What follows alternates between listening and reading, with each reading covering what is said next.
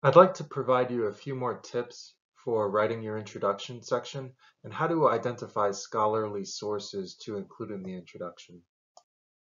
Let me just remind you what the introduction section accomplishes. The introduction provides some key background information about your topic.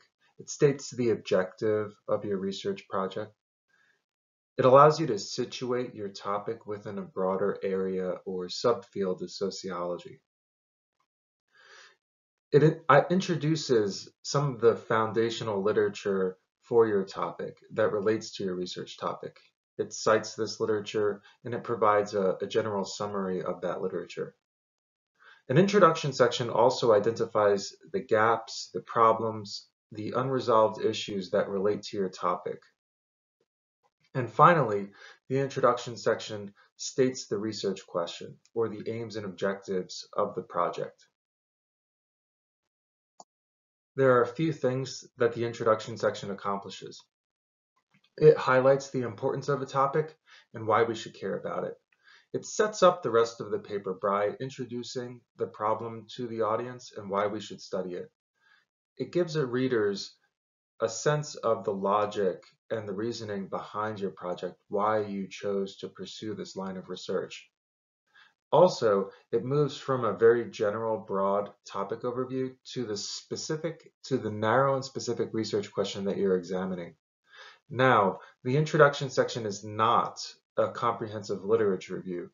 We'll work on that next. The introduction section is more foundational. It introduces the problem, why we should care about it, summarizes some of the general literature, and identifies the gaps that the project will fill, and it states the specific objective. You should try to address a few questions in your introduction section, things that you should try to answer through your writing of this section. What are you studying? Why is it important to study?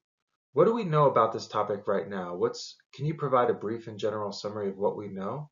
And how will your study advance knowledge and understanding of this topic? How will your project build on what is already known? I want to provide you with a paragraph by paragraph guide to getting started on the introduction. You can develop an outline using some reflective free writing and aim to address some of the following questions. Think about organizing your introduction into 3 paragraphs.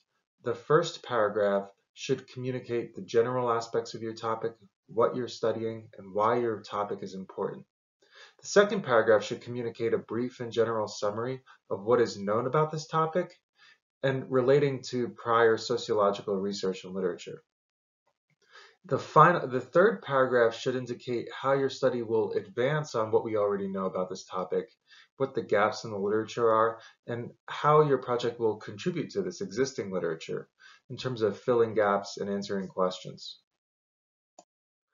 I'd like to provide you an example of how I wrote an introduction from a recent paper that I wrote about how addiction is represented in media coverage of the quote-unquote opioid epidemic. Now, this introduction included 3 paragraphs. The first paragraph communicates the general aspects of the topic and why it's important. The second paragraph communicates a brief and general summary about what is known about this topic from the sociological literature. The third paragraph explains what the gaps are in the existing literature and how we will advance on what is already known. So in this first paragraph of this paper on how addiction is represented by people who are responding to media coverage of the opioid epidemic, what we do here is first highlight the large number of deaths that have occurred due to drug overdose, and this is information that's been reported by the Centers for Disease Control and Prevention. Next, we also note that heroin and use of opioids and resulting addictions have increased over the past several years. And finally, we make a case for why opioid addiction represents a social problem that's worthy of study. In the second paragraph, what we do here is we note how media coverage of the opioid epidemic has increased, and we also talk about why this is important and we introduced the sociological concept of framing. And this is how media is presented and what it's highlighting, how it's placing responsibility. Is it highlighting certain conflicts? And framing provides a framework for how a problem is presented to the public that is consuming this media information. In the second paragraph, we also summarize existing research about how the media has framed the opioid epidemic and associated drug addictions. Now, in the third paragraph, what we want to do is highlight the gaps in the existing literature and how this study will advance what we know. So in the top of the third paragraph, what we do is point out a gap in research. We note that research has not really examined how addiction is represented in media coverage of the opioid epidemic. We also talk about how the study will advance on what's known by examining how addiction is represented in media coverage.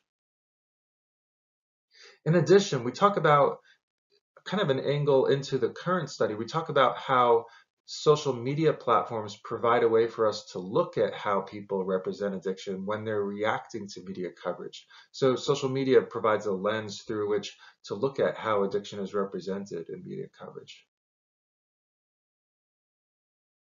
Now, you can kind of take this example and try to develop your introduction through the following writing exercise. First, begin developing the first paragraph by communicating the general aspects of your topic and why it's important. Identify research sources on Google Scholar. These include journal articles or academic books that highlight why your topic is important, and provide a brief description about how each of these sources relates to your topic. Now, in the second paragraph, what you want to do is communicate a brief and general summary of what's known about your topic based on prior sociological research. Maybe there are key sociological concepts that you need to introduce to the reader. What does this research tell us about your topic? Finally, in the third paragraph, describe how your project will advance on what we already know and how your project will contribute to the existing literature in sociology. Will it help address unanswered questions? Take some time to look at some of the previous research that's been written about your topic and think about what new information we'll learn by studying the topic that you're proposing to examine in your project. And write down some of your ideas for what gaps your project will help to fill and how the project will help to build on what we know in sociology. I just want to provide a brief note about how to identify scholarly sources. So in your introduction section, I would like you to aim to include about 5 to 10 citations to scholarly research sources in your introduction. And scholarly research sources include articles that are published in peer-reviewed scientific journals. So in sociology, these include journals like Social Problems, American Journal of Sociology. Scholarly sources also include academic books, and these are usually books that are published by university presses like Harvard University Press or Princeton University Press or Rutgers University Press.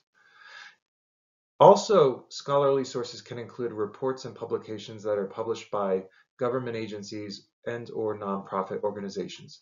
And I list these sources kind of in the order of frequency with which you might want to include them in your project. So try to focus most of your sources on articles that are published in peer-reviewed scientific journals. You might have a few books, you might have a few reports and publications in your citation list, but try to really focus on those publications in peer-reviewed scientific journals. Also, please avoid trying to including the following types of sources in your research paper. So you should avoid including sources from Wikipedia, from news reports, from commercial websites, from social media platforms. Try to avoid including the following sources in your capstone paper because they are not as scholarly as the sources that I presented to you in the previous slide.